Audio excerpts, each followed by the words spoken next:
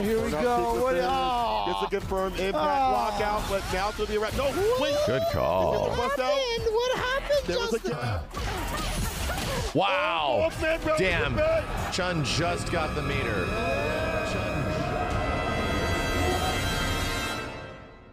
Damn it, you don't clap in front of Justin, though. That pisses him off. Oh, no. I beat the boss. Oh, no. Justin. Oh, no. Oh, Justin's no. mad. Justin's mad now. Look at this. Yeah, James knows. Oh, the classic. Yeah. James used to live with Justin. I used to go over to James and Justin's house to train Street Fighter 4 and fucking Marvel 3. You don't clap in front of Justin.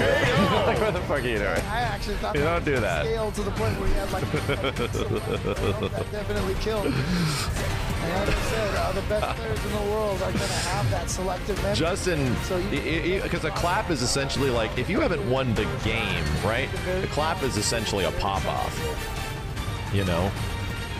And if you pop off before the game's over against Justin, you are not winning.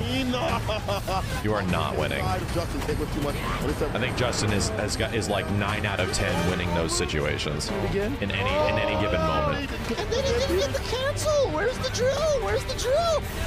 Oh, but this will kill. He's got that level. You bet Daigo clap for him, Justin? But Daigo doesn't do that. To create more content. Well, there we go. Competitors. Justin Wong. Well, there we go. Honestly, That went about as expected. It's like dunking on Michael Jordan and then clapping on him. And he's like, game's not over, dude. Now you done made me mad. And I took that personally.